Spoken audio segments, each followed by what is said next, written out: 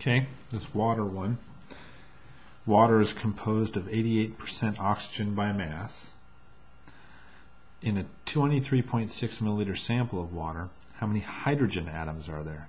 Then we go on to get the density. The density of water is 1.00 grams per milliliter, and there are 6.02 times 10 to the 23rd atoms of hydrogen in 1.01 grams of hydrogen. So that's a conversion factor. Okay, so let's look to see what we have so far.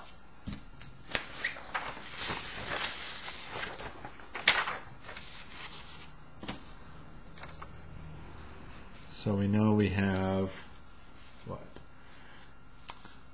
You know, it's 88% oxygen by mass. So we know that there are 88, say, grams of oxygen for every 100 grams of water. So we know we have that. That's a conversion factor.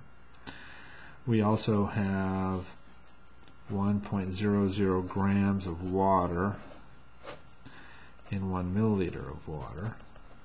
That's a conversion. We also have 6.02 times 10 to the 23rd atoms of hydrogen in 1.01 grams of hydrogen. So we have those three conversions that I can see here. And what is it asking for? Units of how many hydrogen atoms. So we know we're shooting for atoms of hydrogen. So the only other thing, these are all conversion factors, the only other thing we have in this problem is the 23.6 milliliters. 6 milliliters of what? Water. So this is a conversion factor. This is a conversion factor. This is a conversion factor. The only thing that isn't is this 23.6. So let's go ahead and solve this. We know we're shooting for atoms of hydrogen. So let me scoot this down just a scooch. All right. So I know we're atoms of H. So we're shooting for. And the only place we can start is this 23.6. Oops, am I still on? Yeah. 3.6 milliliters, and that's milliliters of what? H2O.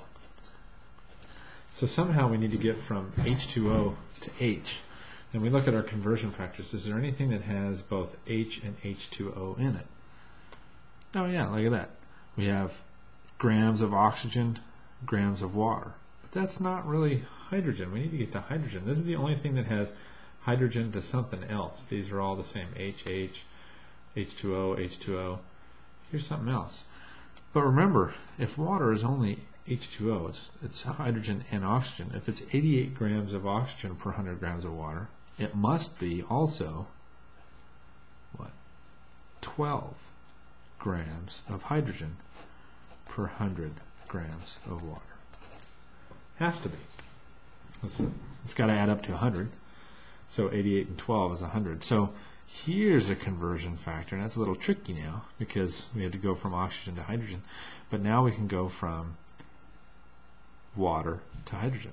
Now, the only problem is that's milliliters, that's grams. So how can we go from milliliters of water to grams of water? Our density, here's our density. Anytime we need to go between mass and volume, density is it. So I'm going to go ahead and use that. I know that 1 milliliter of water has a mass of 1.00 grams of water. And remember, we mentioned this before, that's a good density to memorize. And, you know, scratch your nose, look at that finger, hey, that's only 1. Density of water is 1. So we can always remember. Alright, so if I were to stop now, that would be at grams of water. But I need to get to hydrogen. Oh, now I can use my conversion. I know that for every 100 grams of water, I have 12 grams of hydrogen. Bingo. I've made the transition out of water and into hydrogen. Grams, I still need to get to atoms. Oh, look at that. I have a gram hydrogen conversion to an atoms. So I know that for every 1.01 grams of hydrogen, I have 6.02 times 10 to the 23rd atoms of hydrogen. Bingo! Units cancel. Let's go ahead and figure it out.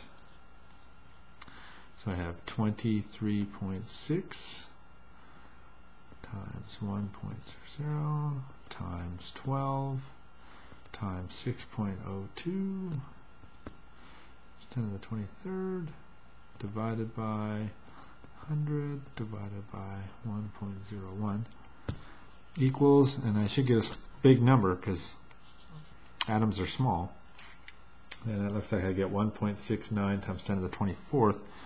Looks like I'm good to two significant figures because that percentage here is a measured value.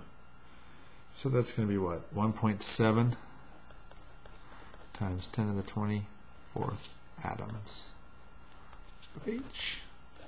Bingo.